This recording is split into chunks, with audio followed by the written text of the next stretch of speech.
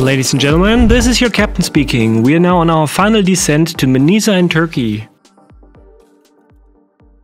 Welcome everybody to Turkey. And here we see the power plant Özmen-3 rated at a net power output of 22 megawatts. This power plant is equipped with an Atlas Copco gas and process radial inflow turbine called EEGI 88, what means dual stage, integrally geared and frame 8 impeller size. The whole power plant was made according to the design rules of the Made in Turkey requirements of the Turkish Ministry of Energy for a high feed-in tariff. It was completely designed, built and taken operation by the Turkish EPC partner of us, EEGI. And while of course the whole power plant is a beautiful piece of engineering, the most dominating part is the Air Cool Condenser, or ACC. The ACC consists of heat exchangers and some fans that pull the air from the lower side to the upper side. Thus it cools the bundles, or they are called bays, and it's rejecting the heat from the butane gas into the ambient air. But before the butane gas is entering the ACC, the remaining heat after the expansion process is taken out to preheat some more gas before it's evaporated. This is done in the recuperator. Behind the steel structure, the expansion turbine hides what is in the end the centerpiece of this whole power plant. And this expansion turbine drives a generator made by TDPS, also per the Made in Turkey requirements. And the whole energy of this power plant before it's going into the expansion turbine is delivered by the evaporator and the superheater that take the heat from the brine and put it into the butane. And of course, heat is nothing without pressure. Therefore, you need a set of feed pumps, the so-called ORC feed pumps, that are pumping up the liquid butane to the right pressure before it's evaporated and fed into the radial expansion turbine. Now let us get a bit closer to the turbine. This video was taken before the acoustic insulation has been finally installed, so you can see and hear that the turbine is really making a heck of noise before this insulation is installed. That's the reason we have also the silencers downstream of the turbine. But now I will just keep my mouth shut and just leave you alone with the sound of power that you're about to hear.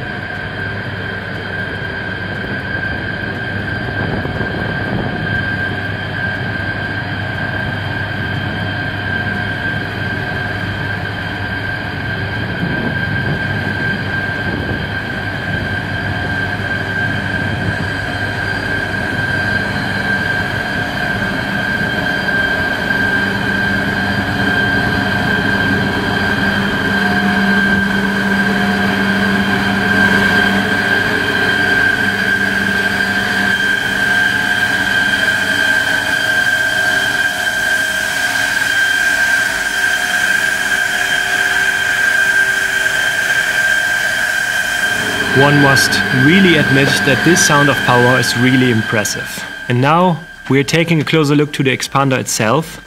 And you can see here the discharge cone of the machine that is attached to the housing.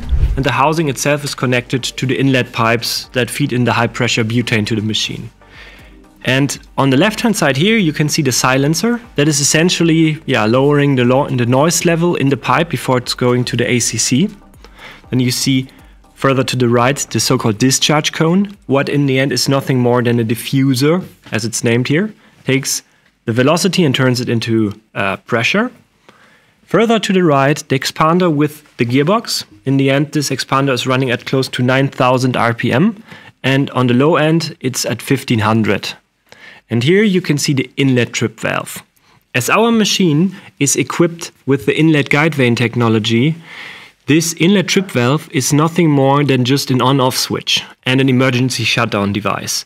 The power of the machine is controlled by adjusting the inlet guide vane mechanism.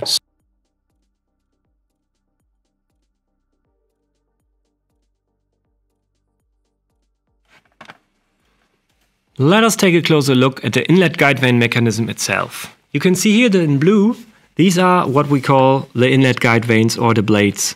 These blades are movable, they are located on a pivot pin, and they can be all simultaneously rotated by the outer ring. They will accelerate the high pressure gas towards the impeller wheel, where it's giving up its power as rotational energy to the pinion and the gearbox, and the low pressure gas is then discharged via the discharge cone on the left hand side. So all blades move at the same time. And now I hope you are not afraid of heights, because we will climb up the stairway on top of the ACC. And the view is quite spectacular. It's like 20 meters above the ground, and also the wind is pretty strong blowing today. And something literally super sweet, the neighbors, the farmers that are growing something next door, are raisin farmers.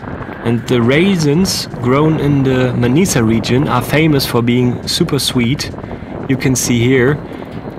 That's something you would like to taste probably, but since this is a virtual tour, sorry, no taste today. Let's move down now the catwalk, how this walkway in the middle is called. You can see the driver motors for the ACCs, and here we have the special features. Since these motors are mounted on the upside with a gearbox driving the ACC blades, they can be maintained pretty easily. And also the complete control and electric room was entirely made by EEGI using Siemens components, as EEGI is a Siemens premium partner. And now with the final look on what I think is a pretty cool feature, this all-in-one dashboard that shows right now 15 megawatts of power output for a lot of Turkish homes, I want to close up this virtual site tour. I hope you enjoyed the stay here with us in Turkey, even though it's just a virtual one.